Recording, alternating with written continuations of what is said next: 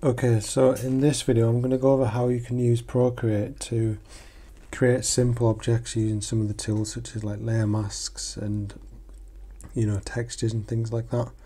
So we're going to recreate this sphere that I've just created, and I'll show you exactly how it's done. It's not as difficult as it looks, but you can apply these techniques to the other like renders that you do. So the same techniques I used for that sphere I've applied here, although it just took a lot longer to do. It's exactly the same. So what we'll do is we'll create a new canvas. Now on this we want to go to our colour palette, choose black, and then the paintbrush we want to use ink, and then technical pen. Oh, that's fine. Okay, so now I just want to create a sphere. Doesn't matter if it's bad, keep hold of it and then put your finger on the screen and it'll turn into a perfect sphere. That's fine. And then we drag our colour with the Apple Pencil onto that, so now we have a black sphere. So now that we've done that, what we need to do is brighten that up a bit. If we go to the adjustments and then brightness, we'll take the brightness up to about 80% now that we've got that. So now we're going to add the shading to give it a sense of depth. So I'll just add a layer just to show you that we're going to have the light coming from this direction, which means that the shadow will be around about here, and then the highlight will be about here, and we should have the shadow line about there. So if you create a new layer, go into your brush library and then airbrushing, and then airbrushing, soft brush, and then we want the size to be about 20%, give or take.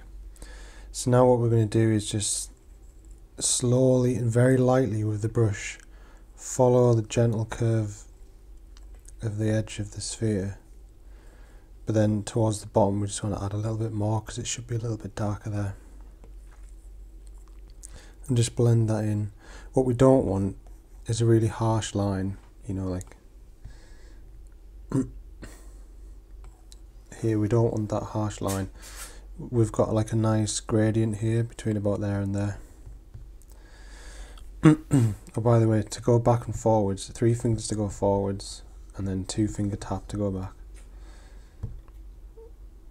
Okay, so now that we've got that, it doesn't look great at the minute, so what we'll do is we're going to use layer masks.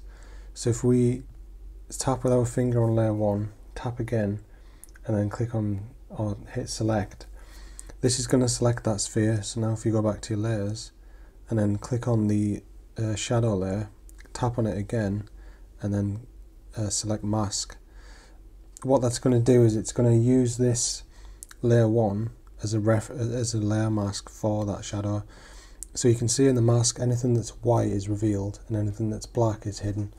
So when you're using masks, the saying is white reveals, black conceals. So now that if we were to invert that, you can see that everything outside of the sphere is showing and everything inside that's black is hidden, but we don't want to do that, we want to invert it. So to get out of that, you just tap off that third tool from the left. So now that you have this, okay, so now what we're going to do is we're going to add another layer and go back to your brushes and then airbrushing again, soft brush, and then maybe a little bit smaller. You're just going to very gently start painting a very long ellipse, and then add a little bit more darkness to the bottom of it. So now that we've got something that looks somewhat like a shadow, so what we're going to do with this is we're going to tap and hold with our finger until it just comes off the panel, and then put it below layer 1, which is the sphere. So now it's behind it, because obviously the shadow will be on the other side as well. Now what we're going to do is we're going to click on the arrow and then we're going to go over to warp. So what this allows us to do is warp that layer that we've just created So because it's just the shadow, we can just maybe shorten it a little bit.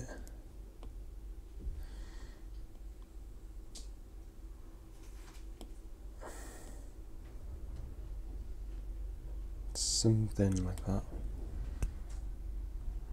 A bit higher. And go on freeform, just move it up a little bit. Shrink it down.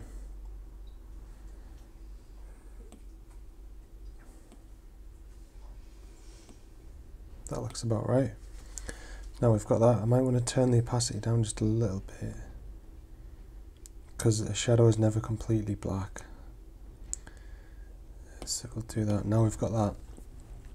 The next thing to do is create a new layer, and then we're going to use this layer as the highlight layer, so you can select pure white. And then if we go back to our, there's a couple of ways you can do this. You can use the soft brush, make it with a small radius, you know, and just add a highlight like that if you want. And you can turn the opacity down slightly. Or if I create a new one, you can use the inking tool, technical pen, create a sphere again, something like that. Drag the colour white over it, and then go to adjustments and then Gaussian blur, and then we can just drag from the left to the right, and that way we can adjust the blur. It'll get, by doing this you'll get a nice soft transition from the pure white in the middle to nothing on the edges, whereas drawing it sometimes the shadow is not quite right, but that looks fine to me. So now to get off that we just tap on there.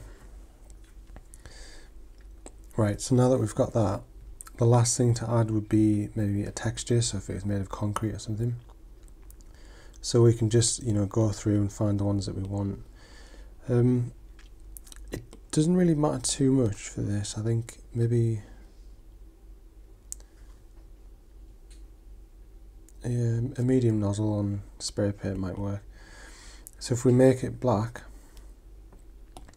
make sure on a new layer, just test the brush size, maybe a bit bigger. We can very lightly just paint over the sphere like that.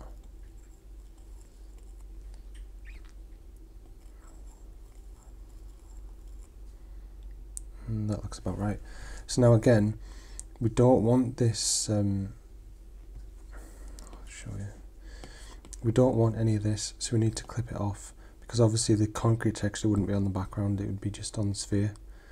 So if we go to that layer, and then select the circle again, go back to the spray paint layer, and then mask. Now we should have that. So if you want, you can, you know, take your background colour down a little bit, like that.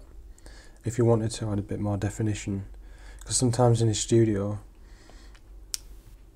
at the back, you know, it's got, bear with me. Sometimes in a studio, the background, like here, is a little bit darker, and then here to here is a little bit darker. So we can do that in here. So if we use this layer 10, the empty layer, drag it down just above the background colour, and then we'll get like a airbrush soft. Oh, 20%.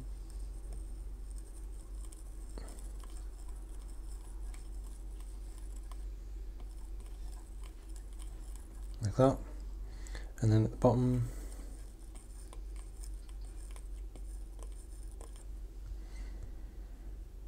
like that. Now we've got that, we can maybe turn the opacity down just a little bit, obviously to nothing, maybe about there, looks fine. So there, if you want to move things, we can select a layer, and then with your finger, click and drag, just swipe to the right on any layers that you want to select with that.